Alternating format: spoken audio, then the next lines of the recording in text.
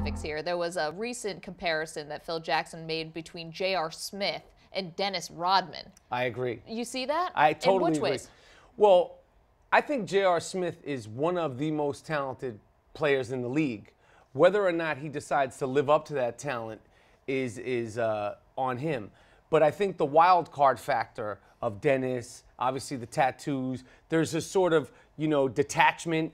Dennis, you couldn't really read what was going on with him, and J.R. Smith. And I think he's an X factor. I think that J.R. Smith is the X factor to these current Knicks because to this team because Carmelo's going to buy in. Carmelo plays hard. You could be frustrated with the ball movement or lack of ball movement, but Carmelo Anthony every night, he played the most minutes in the league last year. He bangs. He goes hard.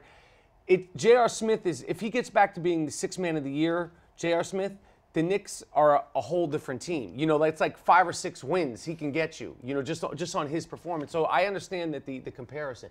And I think that Dennis Rodman and Ron Artest were way more far out than J.R. Smith. And Phil Jackson got them to buy into a system. If only every year could be a contract year, Michael, then we could get that That's 5 right, to 6 that's wins. right. Did you see that? Wait, was the sixth man of the year a contract year? Oh, you know it. That's too predictable, my friend. Oh, my God.